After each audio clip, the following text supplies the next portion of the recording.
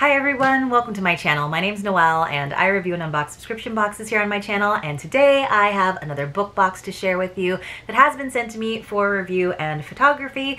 And you guys, buckle your seatbelts because this is going to be a rough one because it is from Down the Rabbit Hole book box.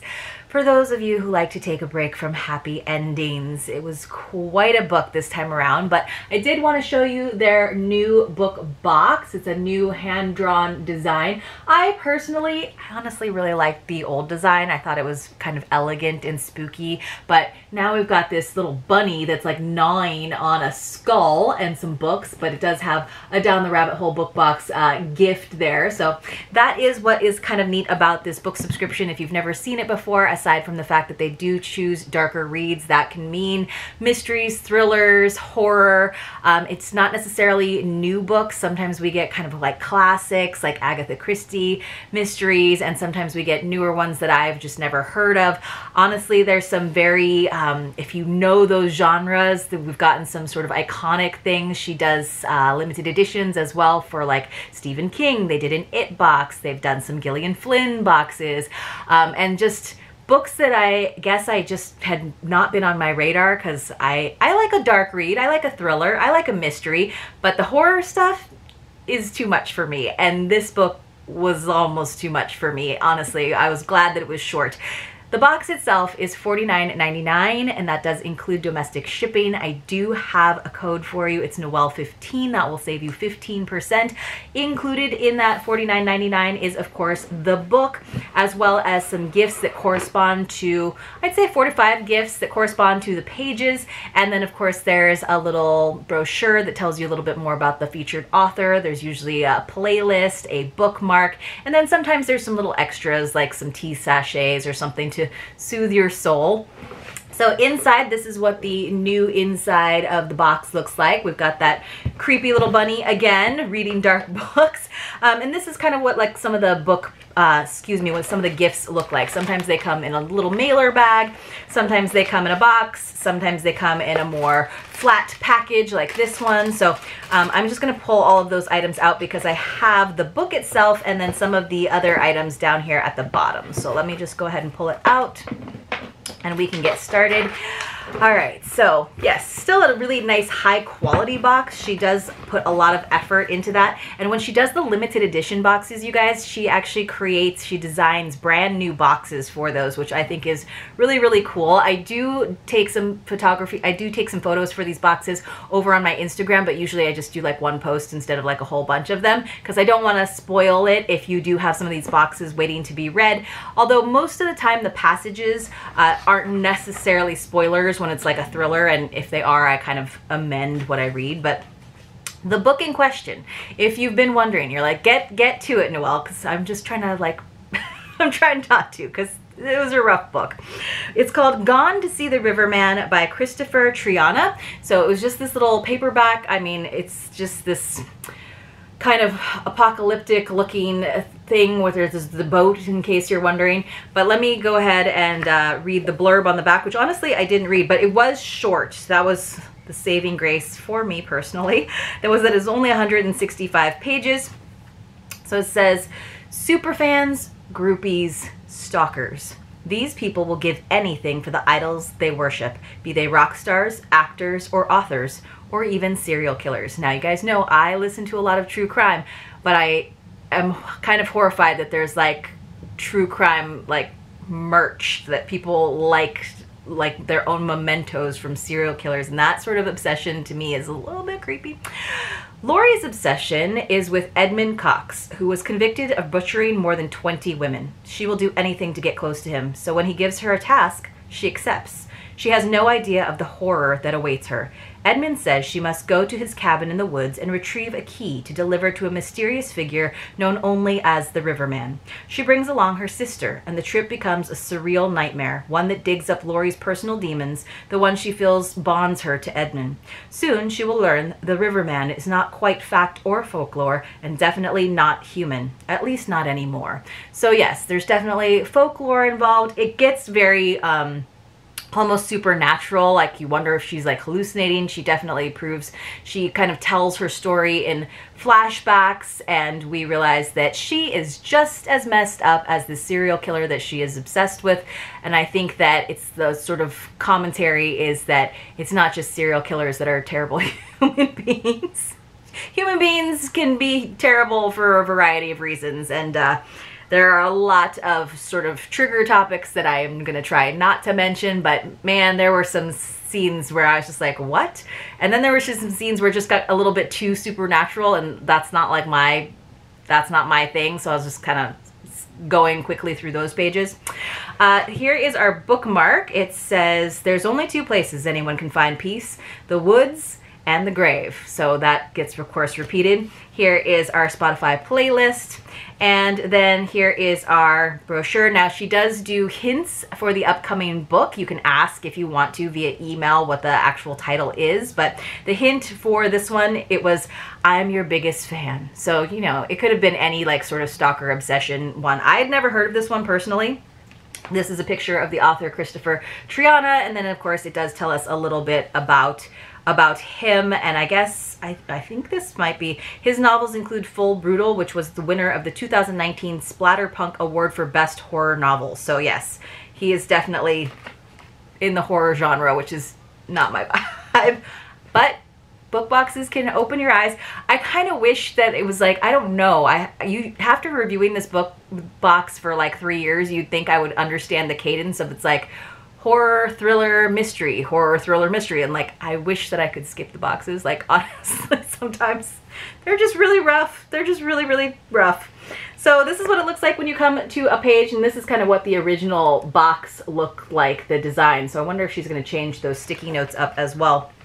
But let me go ahead and read the passage to you, and then we will open the gift together. So she has been basically a pen pal of Edmund because she wants to get to know him, because she's a bad person too, and she thinks she understands him. Slipping the letter back into the envelope, she put it in the shoebox with the others. Once this box had held a pair of boots her parents bought her for Christmas. If they knew the box held my correspondence with Danton's most notorious serial killer now, what would Mom and Dad have to say? It was one box of many. The others contained notes, letters, pictures, and emails from various serial killers, mass shooters, and other convicted murders she'd started a correspondence with over the years. Her interest in true crime books and documentaries was a hobby turned obsession. It was her one escape from the dullness of her own reality, the emptiness of everyday life that suffocated women far stronger than she was. And personal closeness to such human atrocities brought excitement, like a pulsing electrical charge, a feeling she'd grown addicted to. In conversations with those who took life, Laurie no longer felt dead inside. Killers of all people made her feel alive. So in that moment, early in the book, you almost kind of understand it, and it was like kind of justifying why I like to listen to true crime. I don't think I'd ever go to like a convention necessarily. I think the reason that I like the podcast is because they're not visual, because visual is difficult for me, but also I just like good storytelling. So when someone can tell me a story and has done like good research, that's captivating to me. So gift number one came in this lovely little envelope.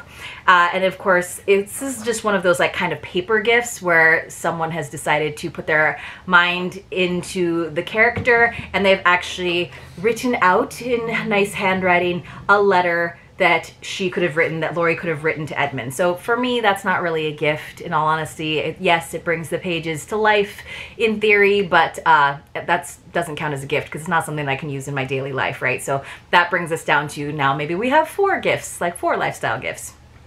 All right, so the next one was on page 33. Let's see. So she is going with her sister Abby, who a while ago had a tragic accident that has left her with, she's physically disabled, but she also is basically got the mental capacity of a child, even though she's technically her older sister. Abby is Laurie's older sister. She now acts like a child, and Laurie is basically her caretaker. Are we there? Abby asked. Not yet. You need a break?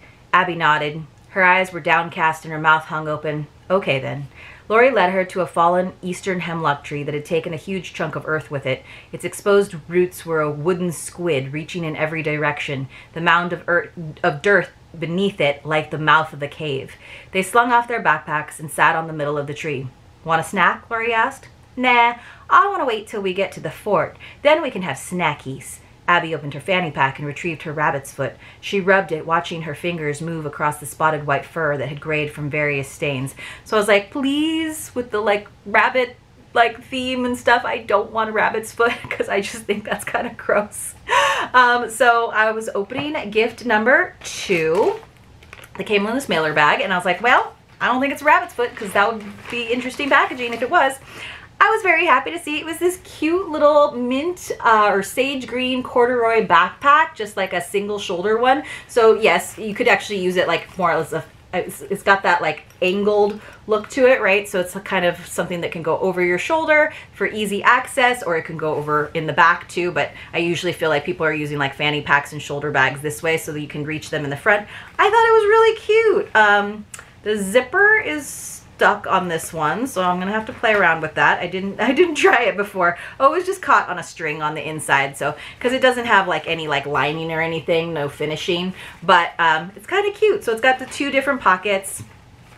Again, it's kind of the finishing not like the best, so you can't expect like the best quality in this box necessarily, but it is pretty roomy in all honesty. So it's probably one of those situations where I just have to work the zipper back and forth a few times, but I thought this was a cute gift. So that is an example of a good lifestyle gift where, you know, they were using their backpacks, and so now we got a little backpack.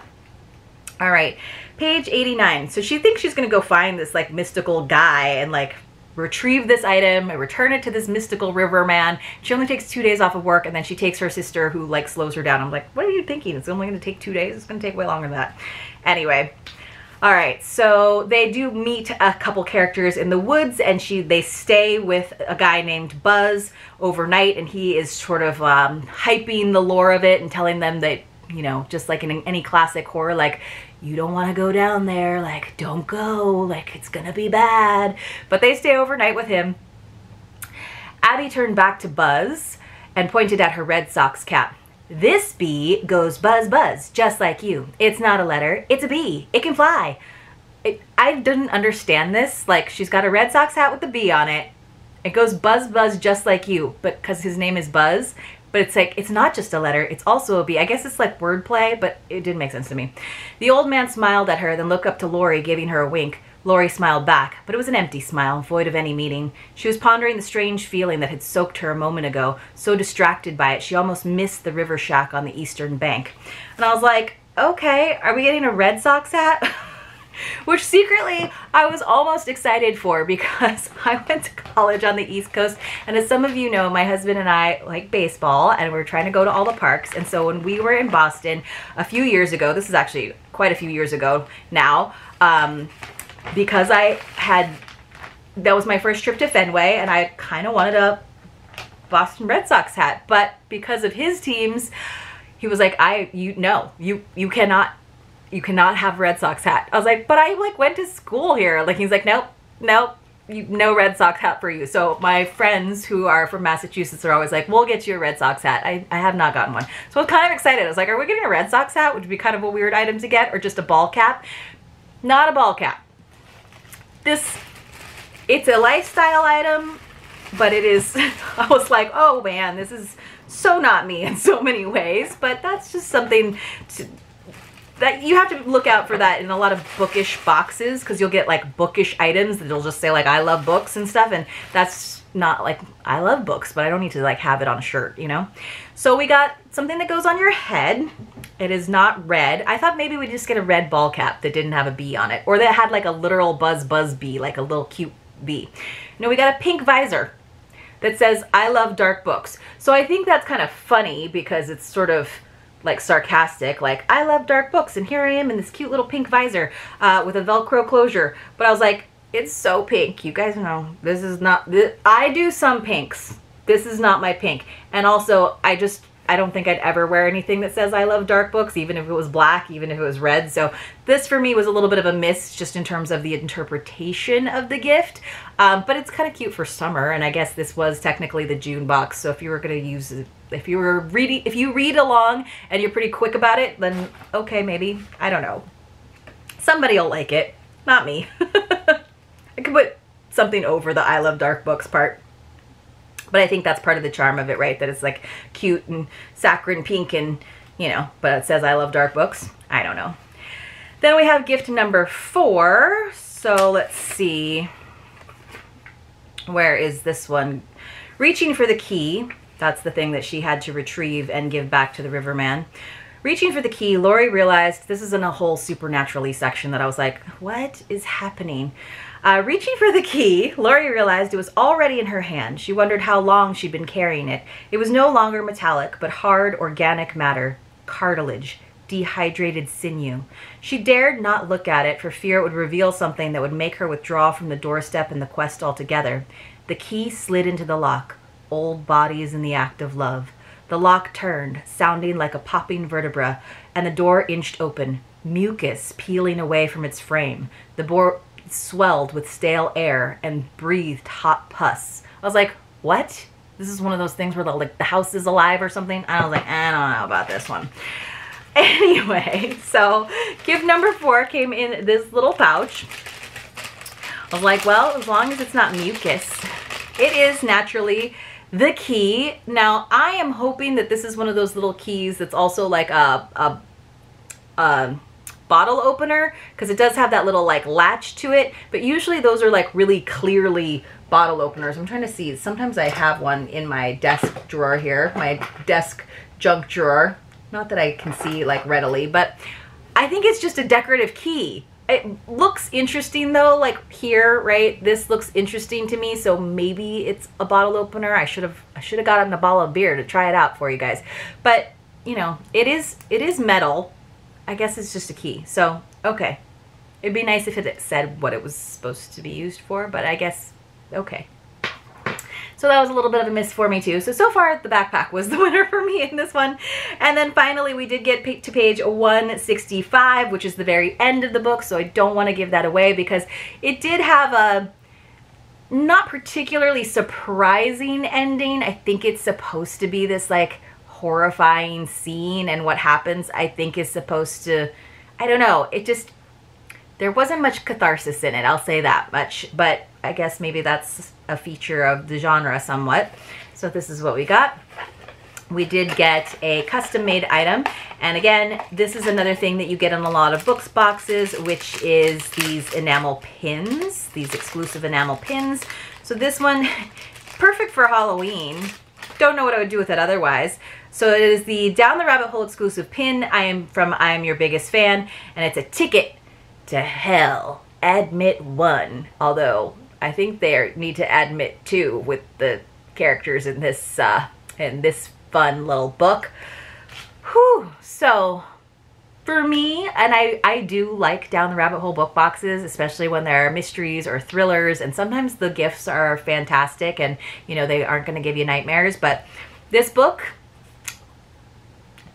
kind of going to give me nightmares. The like one saving grace is that when it did get into the supernatural, like that to me was a little bit hokey personally, so I didn't freak out. It's when things feel really raw and really real and very true crimey, like this could actually happen, that's when I freak out more. So because this had that sort of fantastical element to it, especially in the last half of the book, I was like, all right, I'm not super worried about it. Like some of the books we've read are like ripped from the headlines and could actually happen, you know? So part of it could happen, but towards the end of the book couldn't happen. So that kind of saved it for me in terms of keeping me from just being repulsed by the whole thing. But just going over the items again that we got the letter, we got the backpack, the visor, the key, and finally the pin. So for me, in terms of like functionality, really it's just the backpack. The visor, if you like visors, is just not my style at all. The key, if it's a bottle opener, but I kind of don't think it is. The letter was just a piece of paper. I mean, fun that someone decided to write in her voice, but eh.